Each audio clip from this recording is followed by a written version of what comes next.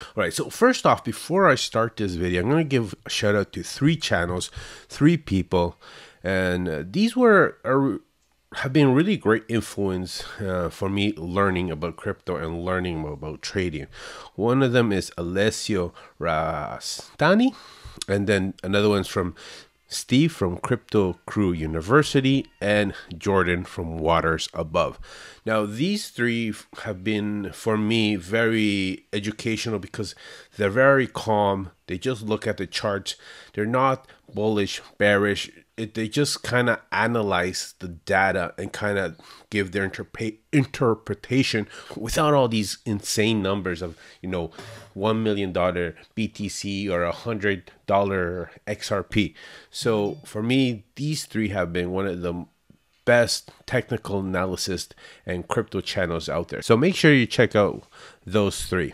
Alessio has done a video with Robert Pregner, and he believes that we are going to be crashing soon. And he's also just recently done a video with Steve from Crypto Crew University. So definitely check out this video. This is a really interesting one. Alessio is a pro with Elliott Wave, and he believes we're either in phase 5, going towards phase 5, or we're in phase B. So we're going to be heading down. Right now, he's very neutral. He needs more information to either kind of put his stance on where he believes he is. So I definitely recommend watching this video. So he believes we're either going to be going to an all-time high, or we're just kind of we're just in a sucker's rally or in a bull trap, and we'll be heading down. So if we look at the cryptocurrency market, this is what it roughly would be. So we've already done our Elliott wave 1, 2, 3, 4, and now we're going to go 5. So this is going to be the next all-time high. So this will likely happen in 2024 or 2025. Now, another possibility is that we're in that A and B C correction. So 1, 2, 3. So right now we would be in phase 2 or here in phase B. So we already had our all-time high. We went to our low, and now we're recuperated. We are in the phase B, but we will be correcting. So that is a possibility that this year, next year, we won't be going to all-time highs. Now, if you look at Steve's from Crypto Crew University, he's pretty optimistic that we are entering phase 2, or we're already completed phase 1 of the bull run, and we're entering phase 2. Now, when we look at Waters Above, Waters Above is more about astrology, numerology, and even mythology. So what he's recently been saying is that we are in the bull run, we are heading up, he believes, and but we will probably be in a correction. So if we look at the 2013 run, or the top, once we reached the top, we started heading back down. We recuperated and we entered the golden pocket in the Fibonacci retracement. And this is where he believes we are at. So currently we are heading up. We've hit the Fib retracement, the golden pocket, and we will be having a pretty nasty correction.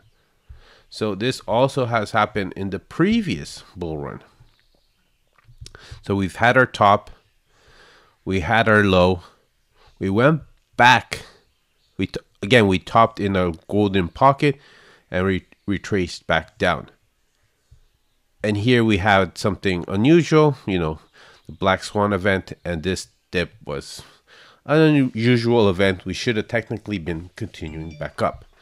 Now, if we look at what happened in the past, few months or in the past few years, so what might happen now? So we've had our top. We go use our Fibonacci retracement. We go to our bottom, and you can see we are going into our golden pocket.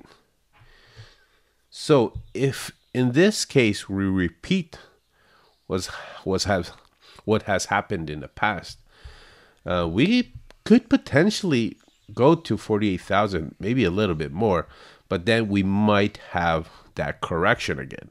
So this is something I'm keeping an eye on. We might just have this event again. So we've gone to our golden pocket and we go down.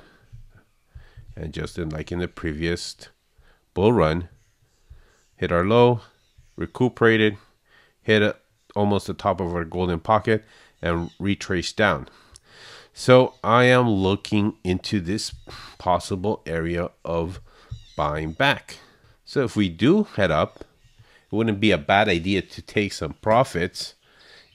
And even the most optimistic people are saying we are getting in the overbought territory.